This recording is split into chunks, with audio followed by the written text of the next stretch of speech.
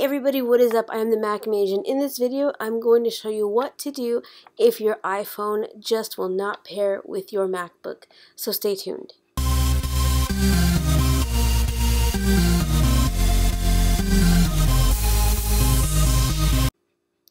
So apparently this is a common problem, and so I did a little digging on the internet, and I'm actually going to be sharing with you a solution by someone of the name R.J. Borelli. And I wanted to share this solution because it is a common problem, but I didn't see any videos on it. So I'm going to go ahead and share with you his solution, and then I'm also going to put a link in the description for that page. So just in case you guys have a similar problem, but not quite this one, you guys will know where to go to get some more support. Now, his solution was originally done on a MacBook Air, and I did this on a MacBook Pro, and it seemed to work.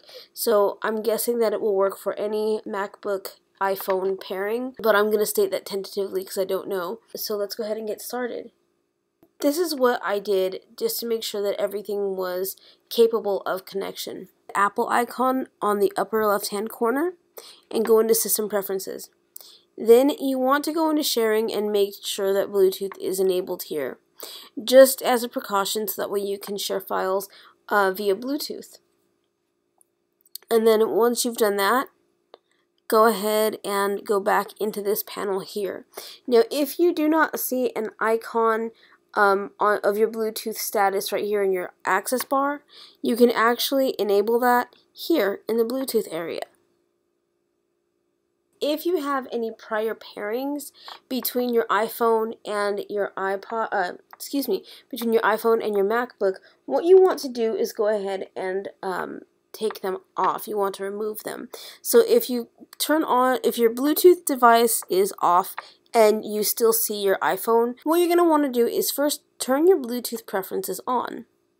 The next thing you're going to want to do is, if you see this previous attempt at pairing that didn't work, click the X next to it and click Remove.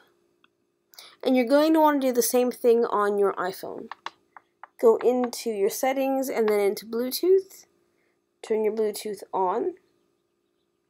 And if your computer comes up, you're going to want to make sure that you forget this device. And you'll do that by tapping on the little I and then clicking on Forget this device. Both devices are on and discoverable. As you can see, my MacBook has picked up my iPhone, but my iPhone is reluctant to pick up my MacBook. So this is what I'm going to do. I'm going to go back here just to make note of where your personal hotspot is on your phone. Mine is right here. If you have a tethering plan or anything like that, it should be right here. Okay.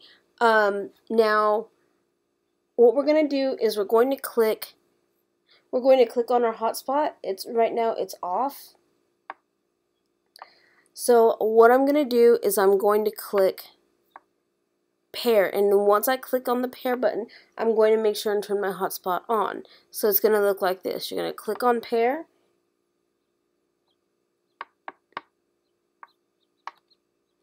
and then click pair, and then turn your hotspot on. If your device happens to connect at this stage, then that's fine. You don't need to continue any further. Mine will connect as you saw there, however, it will not stay connected, which is why I'm using the hotspot method. So as you can see, it's connected now. If you guys have any questions, please leave them in the comment section, and I'll be happy to respond as soon as I can. If you guys find my videos helpful or enjoyable, please consider subscribing to my channel. Also share and like the videos as well. It really helps me a lot. Thank you guys for watching, and I will catch you in the next one.